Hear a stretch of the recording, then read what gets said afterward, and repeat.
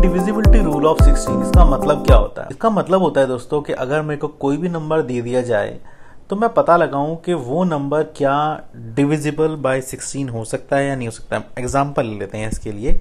मान लेते हैं मेरे पास एक नंबर है दोस्तों 821634। क्या ये नंबर 16 से डिवाइड होता है दोस्तों? क्योंकि हमें डिविजिबिलिटी रूल ये बताता है कि कोई भी नंबर हम चेक कर सकते हैं डिविजिबिलिटी रूल से। तो यहां पर हमारे पास बेसिकली डिविजिबिलिटी रूल में कुछ रूल और ट्रिक हो जो कि ये बताते हैं कि वो पर्टिकुलर नंबर किसी भी जिसकी भी हम डिविजिबिलिटी चेक कर रहे हैं, जैसे कि हम 16 की इस केस में चेक कर रहे हैं, 16 से डिवाइड हो पाता है या नहीं। दोस्तों जो रूल है वो ये कहता है कि अगर आपके पास कोई भी नंबर है, जैसे इसी केस की अगर हम बात करें 821634, आप उसके लास्ट के 4 नंबर चेक करिए। ठीक है, लास्ट 4 डिजिट्स बोल सकते हैं, चेक कीजिए। अगर इसकी लास्ट की 4 डिजिट डिविजिबल है बाय 16 तो दोस्तों ये कंप्लीट नंबर भी डिविजिबल होगा 16 के साथ। मैंने क्या बताया फिर से बताता हूं। अगर आपको 16 की डिविजिबिलिटी चेक करनी है किसी भी नंबर में, मतलब जैसे मैंने नंबर लिया था 821634, अगर आपको ये देखना है कि ये नंबर 16 से डिवाइड होता है या नहीं होता है, तो मैं क्या करूंगा, इस नंबर को बेसिकली इसके लास्ट के 4 डिजिट देखूंगा।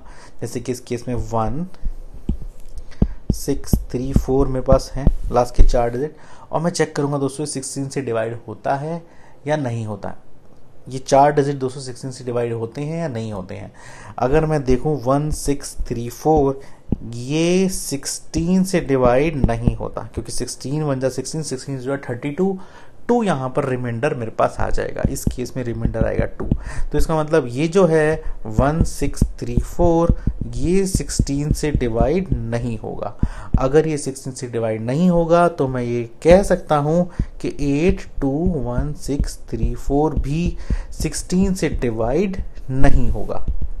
सो इसकी अंडरस्टैंडिंग को और चेक करने के लिए सबसे पहले एक बड़ा नंबर ले लेते हैं, जिससे हमारी अंडरस्टैंडिंग और बिल्ड हो जाए। ये दोस्तों मैंने एक बड़ा नंबर ले लिया। हमें इसकी डिविजिबिलिटी चेक करनी है 16 के साथ। कैसे चेक करेंगे? वही ट्रिक लगाएंगे दोस्तों।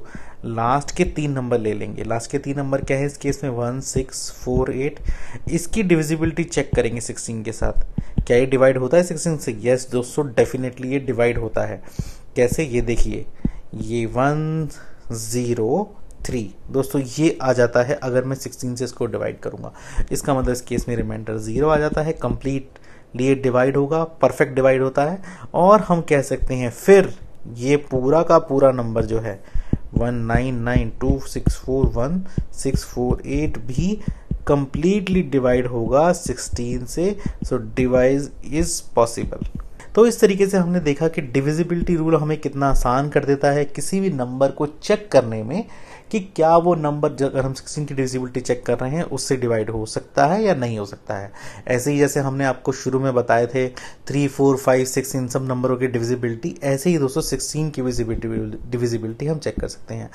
इसके पीछे एक बेसिक कंसेप्ट मैं आपको बता देता हूँ। 16 की डिविजिबिलिटी हमने लास्ट के 4 डिजिट से कैसे चेक करी है, इसकी अंडरस्टैंडिंग दोस्तों इस तरह से है। कुछ जो 16 होता है वो कैसे बनता है, अगर मैं इसका प्राइम फैक्टर फॉर्म लिखूं तो ऐसे 16 बनता है। इसका मतलब क्या है कि 2 इंटू 2 इंटू 2 इंटू 2।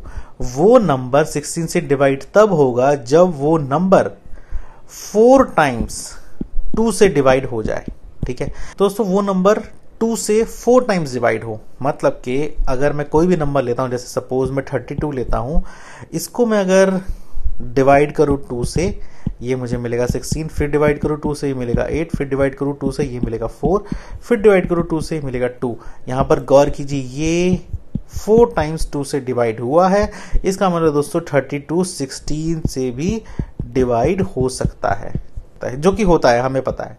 तो इस तरह से हम इसकी अंडरस्टैंडिंग ले सकते हैं कि जो 2 की पावर है जैसे कि 4, उतने नंबर ऑफ टाइम हमें उस नंबर को डिवाइड करना पड़ता है। तो इसीलिए हमने दोस्तों, अगर मैं उसको 4 बारी 2 से डिवाइड करूंगा तो उसका मतलब डेफिनेट है कि मैं उसके लास्ट के 4 टर्म्स चेक करूंगा, मतलब लास्ट की उसकी 4 डिजिट चेक करूंगा और फिर बताऊंगा कि वो नंबर डिविजिबल बाय 16 है या नहीं है। ये इसके पीछे जो बेसिक कॉन्सेप्ट है वो ये है दोस्तों, कि हमने उसको उसके 4 4 ही डिजिट क्यों लिए, 5 क्यों नहीं लिए, आप ये भी मुझसे सवाल कर सकते हैं। तो उसके सवाल का जवाब यही है, 4 डिजिट मैंने इसलिए क्योंकि उसके लिए मुझे 4 बारी 2 से उसको डिवाइड करना पड़ता है। दोस्तों ये हुआ हमारा एक बेसिक सा फंडा और basic C understanding divisibility rule of 16 के लिए। आई होप आपको अच्छा लगा होगा और आप इसको अप्लाई करें क्वेश्चन को सॉल्व करने में। सो आई होप आपको काफी अच्छा लगा होगा। Keep listening, keep learning. Thank you.